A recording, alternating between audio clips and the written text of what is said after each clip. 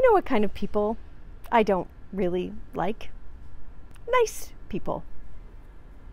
I know, it sounds like a weird thing to say. Hi, I'm Dr. Liane Davey, and well, it's not that I don't like nice people, but I find nice is really hurtful on teams. Nice people, they smile after your not very great presentation and you ask how it went. They're like, good. That's a nice person who thinks that telling you the truth would, crush you. And the nice person, when you start gossiping to them about something, they just, And that's, well, it's nice. But I think nice on teams is an excuse for lazy, passive behavior, and I don't think it's good enough.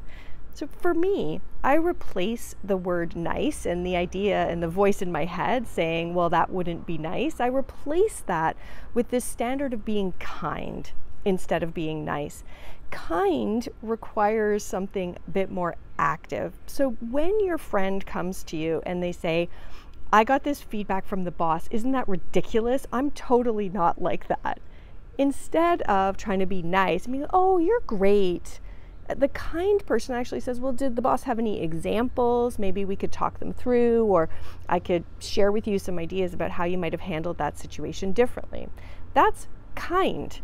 It means you care about the person and you want to help them be successful, but you just aren't being nice and polite and civil and courteous and really, somebody who is not helping them to be better.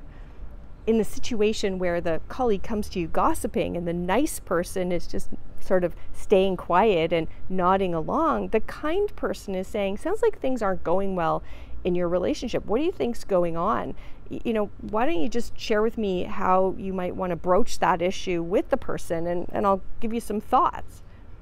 Kindness is a much higher bar, and we need more kindness in our relationships. Not feeling like we can't say anything to a colleague because that's throwing them under the bus, but instead having trust that's based on knowing that you're going to say the things the person needs to hear. You're not going to deceive them or sugarcoat something. You're actually going to help them turn uncomfortable situations into learning opportunities.